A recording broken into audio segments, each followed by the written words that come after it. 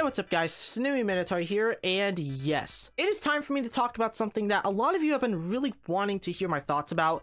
I wanted to wait until this season dropped so that then I can finally talk about this here, and that is battle passes. As you all know, a little over half a year ago, I made a video talking about battle passes and how maybe they shouldn't be exclusive anymore. It was a big topic earlier this year, and a lot of people were mixed about it. People were on one side saying that yeah, they should be exclusive. The other side said that they shouldn't be exclusive. And within that video, I was pretty much 50-50 on it. I would say that maybe original cosmetics should stay exclusive and that skins, which are collaborations, should release into the item shop. Well, earlier this month, on August 7th of 2024, Epic made a massive bombshell, and it happened at the funniest time, might I say. And that is that they are changing the item exclusivity in future battle passes. They made a whole entire blog post about it, so I'm gonna talk about it here. This is what they had to say. Items in future Fortnite battle passes might be offered for purchase in the Fortnite item shop after 18 or more months from the battle pass's expiration. A battle pass item may include a different number of its alt styles each time it comes to the shop. This changes to let us continue investing in new and exciting battle pass rewards while enabling players down the road to also enjoy content including outfits based on popular licensed characters. Battle pass benefits stay the same. Pages for unlockable rewards you can use across one or more Fortnite experiences. You'll still be able to progress in a battle pass by playing any experiences that grant XP. That's pretty much what they said there, and there's also a little FAQ section here. They pretty much said that yes, at least 18 months after a battle pass expires, any item that's from a battle pass may be included in the item shop for purchase. This pretty much includes almost every kind of cosmetic that they have in a battle pass, but obviously there is a huge one as of why they're doing this here, and I wanted to read this off here in the FAQ section here, and that is about the IPs. One reason for this change is that we want players down the road to enjoy battle pass content such as outfits based on popular licensed characters. While there is no guarantee that a battle pass item will come to the item shop after this change, IP content from future battle passes might come out into the item shop at least 18 months after the battle pass expires. That is absolutely crazy. Like, that is the one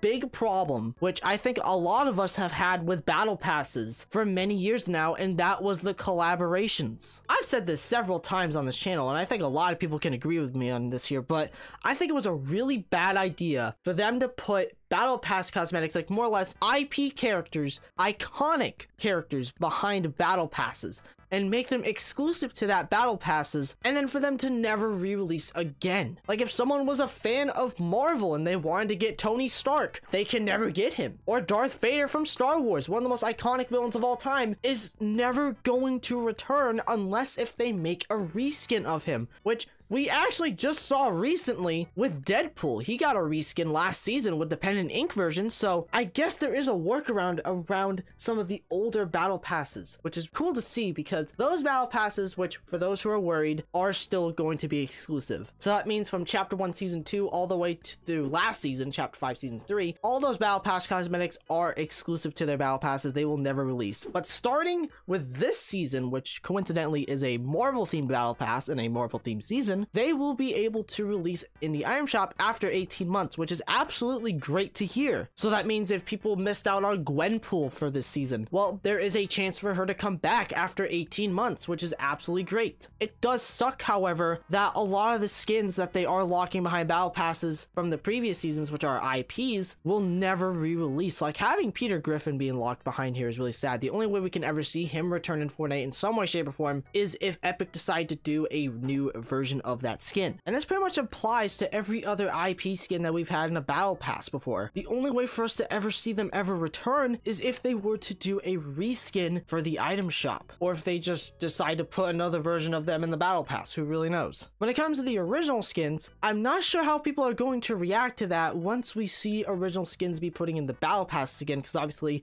with this season it's all Marvel themed, so they're all collaboration skins. I'm curious to see on how the Fortnite community is going to react to them putting having original skins from battle passes in the item shop, because I feel like they've gotten that down pretty well, because they make item shop versions of the battle pass skins, like with Midas, for example. He has a bunch of them. Peely as well is another great example of this, and just recently we have a new Hope skin that just came out to the item shop. So it's definitely possible for them to just continue what they're doing normally when it comes to the original skins from battle passes, but with IPs, I think that's a way different story. I think this is a really good change in my opinion. I definitely think that this was a really smart idea, but I have seen people saying that, oh, this is gonna make battle passes not worth it anymore. It's not worth getting battle passes. It's a complete ripoff. What's the point of getting them? I would argue against that, because battle passes are still worth the 950 V-Bucks, guys. Just because they're making this change so that battle pass cosmetics are not exclusive, that doesn't automatically mean the battle passes are not worth getting still. 950 V-Bucks for a battle pass that gives out so many cosmetics that are worth like hundreds of dollars, more or less, I would say, like I think over $100, is insane. And we're not paying full price for them once they come out into the item shop. So I don't know why there's so many people complaining about this. Like, is it because exclusivity for people matter in that type of context? Because in my opinion, I think that exclusivity in battle passes should not apply to IPs. I think that's just something a lot of us can agree on, and I'm glad that this is one of the biggest reasons to why this change is happening. Original skins, I'm not sure how to feel about that until they do eventually release after 18 months, once we start seeing more of them be added into future battle passes. But again, this is not until over 18 months. We pretty much have a year and a half just to wait for this whole entire thing to pretty much be put into effect. So who really knows? But the reason why I said this earlier in this video was that coincidentally, this came out the day after the Paradigm skin came out, which that was a whole situation that happened. If you want to check out that video, top right hand corner, but I'll give a little clip notes version of it. Essentially,